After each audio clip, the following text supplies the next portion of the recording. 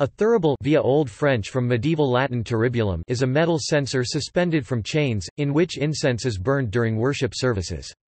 It is used in Christian churches including the Roman Catholic, Maronite Catholic, Eastern Orthodox, Armenian Apostolic and Oriental Orthodox, as well as in some Lutheran, Old Catholic, United Methodist, Reformed, Presbyterian Church USA, Anglican churches with its use almost universal amongst Anglo-Catholic Anglican churches.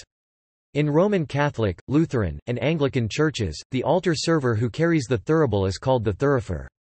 The practice is rooted in the earlier traditions of Judaism in the time of the Second Jewish Temple. Beyond its ecclesiastical use, the thurible is also employed in various other spiritual or ceremonial traditions, including some Gnostic churches, Freemasonry, especially in the consecration of new lodges, and in co-Freemasonry. Thuribles are sometimes employed in the practice of ceremonial magic. The workings of a thurible are quite simple. Each thurible consists of a censer section, chains typically 3 or 4, although single-chain thuribles also exist, a metal ring around the chains used to lock the lid of the censer section in place, and usually although not always, a removable metal crucible in which the burning charcoals are placed. Many thuribles are supplied with a stand, allowing the thurible to be hung safely when still hot, but not in use. Burning charcoal is placed inside the metal censer, either directly into the bowl section, or into a removable crucible if supplied, and incense, of which there are many different varieties, is placed upon the charcoal, where it melts to produce a sweet-smelling smoke. This may be done several times during the service as the incense burns quite quickly. Once the incense has been placed on the charcoal, the thurible is then closed and used for censing. A famous thurible is the huge Botafumeiro in Santiago de Compostela Cathedral. Spanth word thurible comes from the Old French thurible, which in turn is derived from the Latin term thuribulum. The Latin thuribulum is further formed from the root thus, meaning incense. Thus is an alteration of the Greek word thuos, which is derived from thion, to sacrifice. Due to the ceremonial use of incense, its cultural importance in Western Catholicism can be seen e.g. in the introduction of a incense-smelling fragrance, Avignon, in 2002. Avignon was created for Comme des Garçons as a part of their incense series by Bertrand Duchaufour.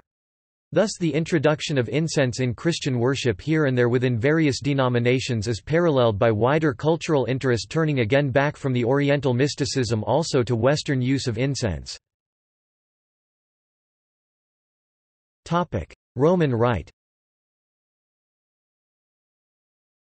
The Roman Missal, as revised in 1969, allows the use of incense at any Mass, in the entrance procession, at the beginning of Mass to incense the cross and the altar, at the Gospel procession and proclamation, after the bread and the chalice have been placed upon the altar, to incense the offerings, the cross, and the altar, as well as the priest and the people, at the elevation of the host and the chalice after the consecration. The number of swings of the thurible to be used when incensing persons or objects is specified in the general instruction of the Roman Missal. 3 double swings, the Most Blessed Sacrament, a relic of the Holy Cross and images of the Lord exposed for public veneration, the offerings for the sacrifice of the Mass, the altar cross, the Book of the Gospels, the Paschal Candle, the priest, and the people. 2 double swings, and only at the beginning of the celebration, after the incensing of the altar, relics and images of the saints exposed for public veneration. A series of single swings, the altar. The priest may incense the offerings for Mass by tracing a cross over them with the thurible instead of using 3 swings of the thurible. The responsibilities of a thurifer include holding the thurible open to enable the priest to put incense in it, after which he blesses it with the sign of the cross without using any formula of words. Carrying the thurible in procession, gently swinging if needed to keep the charcoal burning. Presenting the thurible to the priest or deacon when they need to use it. Incensing in the absence of a deacon, the priest after the priest has incensed the offering at Mass. Another server, previously called a boat boy and now more commonly a boat bearer, may carry a boat or container of incense to add as the thurible burns low. These rules, except for the manner of incensing the offerings at Mass, applied also before 1969. Earlier editions of the Roman Missal prescribed that the offerings be incensed by forming over them with the thurible first 3 crosses and then 3 circles, the first 2 anti-clockwise and last clockwise, while also saying a prescribed prayer. They also direct that incensing of the altar be done with single swings at 29 designated points of an altar attached to the rear wall of the sanctuary, and at 22 points of a freestanding altar. Pre-1969 editions of the Roman Missal did not allow the use of incense at low Mass.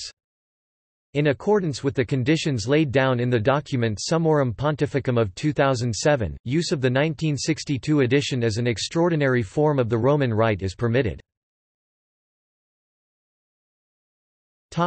Ambrosian Rite. In the Ambrosian Rite the thurible has no top cover, and is swung clockwise before the censing of a person or object. Anglicanism. In the Anglican Communion, the use of incense is a fairly reliable guide to how high more Catholic in liturgical style or how low more Protestant a church is. Anglo-Catholic churches may use generous quantities of incense. In recent years, some middle-of-the-road Anglican churches have taken to using incense a few times a year for special occasions. Traditionally, at High Mass, the following rule is observed when censing, which differs from the common Roman Rite. 3 sets of triple swings, when censing the Most Blessed Sacrament. 3 sets of double swings, when censing images, relics, and other sacramentals, also when censing the celebrant. 2 sets of double swings, when censing a deacon.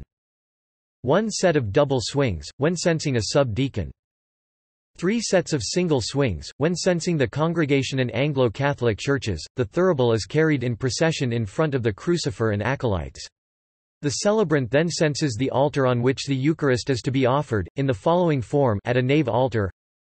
After venerating the altar, the priest receives the thurible from the server at the north end of the altar. The priest circles the altar, making small movements in the thurible, in an anti-clockwise direction until he reaches the west side of the altar, facing east. The priest then makes 3 sets of triple swings towards east, then continues around the altar to his original position facing west. This same pattern is followed when censing the altar at the offertory, with the following prequel. The priest makes 6 swings 3 plus 3 over the gifts, making the sign of the cross. The priest then makes 3 circles, 2 counter-clockwise and 1 clockwise, over and around the gifts. At the Gospel, the deacon or whoever is reading the Gospel censes following the introduction to the Gospel, i.e., hear the Gospel of our Lord Jesus Christ according to N. Then cense using 3 sets of double swings, 1 set south, 1 set north, and 1 set west. At the elevations of the Blessed Sacrament, during the prayer of consecration, either the deacon, sub-deacon, or other appropriate person including the thurifer, makes 3 sets of triple swings, as the parish bell and sanctuary bells are rung. Should the Regina Coeli during Easter or the Angelus be said or sung, then the celebrant or other appropriate person may cense the statue of the Blessed Virgin Mary in the following form. Regina Coeli, 3 sets of triple swings during the verse Joy to thee, O Queen of Heaven, Alleluia. And then 3 sets of triple swings during the concluding prayer. Angelus, 1 set of triple swings during each Ave Maria, then 3 sets of triple swings during the prayer Pour forth, we beseech thee, thy grace into our hearts. Incense can be used at any celebration of the Eucharist throughout the year, but especially in the seasons of Christmas, Epiphany and Easter, Maundy Thursday Vigil, Palm Sunday, on the feasts of Pentecost, Trinity Sunday, Ascension, feasts of saints and martyrs, Corpus Christi, and at the dedication festival or patronal festival of a church. Eastern Orthodox and Eastern Catholic rites. The Eastern Orthodox Church and the Byzantine Rite Eastern Catholic Churches make frequent use of incense, not only at the Divine Liturgy Eucharist, but also at Vespers, Matins and a number of other occasional services see Euchologion. During funeral services and memorial services Panikhida, the censer is swung almost continuously. Incense is understood as symbolizing the sanctifying grace of the Holy Spirit and the prayers of the saints rising to heaven. Incense is offered by the priest or deacon during the services. In some traditions, the ecclesiarch sacristan and his assistant paraecclesiarch will perform the censing at specific moments of the service. The thurible Greek, thymiato, Church Slavonic, kadilnitsa used is often gold-plated, combining in itself at the offering of incense the 3 gifts of the biblical magi, gold, frankincense, and myrrh. The thurible consists of a metal bowl, usually with a base so it can stand upright, into which the charcoal and incense are placed, and a lid, often topped with a cross, pierced by holes to allow the fragrance from the incense to escape. The censer will usually have 3 outer chains for the Holy Trinity attached to the bowl, and a 4th inner chain for the oneness of God attached to the lid. The 3 outer chains are gathered together and attached to a round conical plate attached to a ring. The inner chain passes through a hole in the conical plate and is attached to another ring to make it easier to lift the lid. In the Greek and some Russian practice 12 bells will be attached to the chains. Their ringing symbolizes the teaching of the 12 apostles. Sometimes the bowl and lid of the thurible are decorated with crosses or icons in repose, and may even be decorated with semi-precious stones.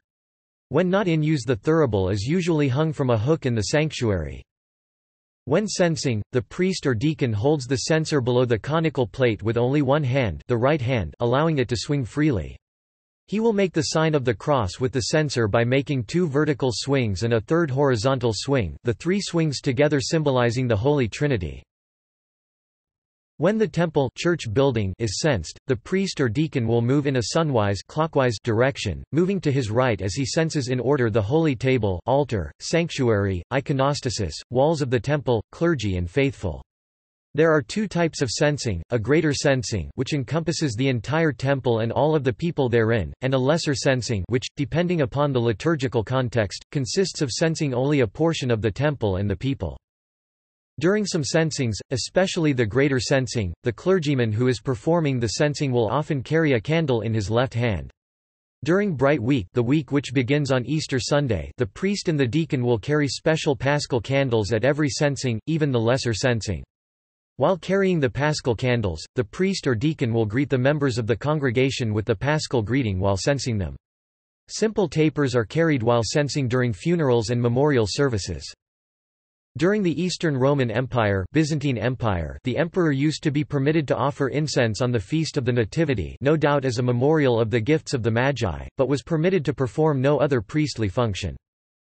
If no priest is available, incense may be offered by a reader or senior layman, but with a hand censer which has no chains on it, but rather a handle. It often has bells as well, suspended from the handle or around the rim.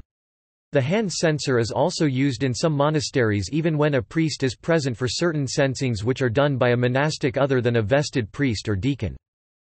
During Holy Week it is customary in some places for even the priest and deacon to use the hand censer for all of the censings, as a sign of humility and mourning at the Passion of Christ. The faithful will often burn incense, using a hand censer, in the home during morning and evening prayers, and it is not unusual for the head of the household to bless the holy icons and all of the members of the household with a hand censer. Boat boy. The boat boy or boat bearer is a junior altar server position found in Catholic and Anglican churches. The role of a boat boy is to assist the thurifer, the senior altar server who carries the thurible. The boat bearer carries the boat, a small metal container, Latin navicula, which holds the supplies of incense. The boat has a small spoon inside which is used to transfer the grains of incense onto the red-hot charcoals in the thurible. Although at times the boat bearer transfers the incense himself, more usually he simply holds the boat open as the priest performs this task. See also: Incense offering, religious use of incense. References. External links. Holy Smoke: The Use of Incense in the Catholic Church. Dodd, Robert. The 21st of February 2009. Role of the Thurifer. St. Matthew's Cathedral. Dallas, Texas, Cathedral Church of St. Matthew. Archived from the original on the 23rd of September 2013. Retrieved the 23rd of September 2013. Images of the thurible used during Mass at All Saints Church, Kings Lynn. About censing rubrics, Orthodox Church in America.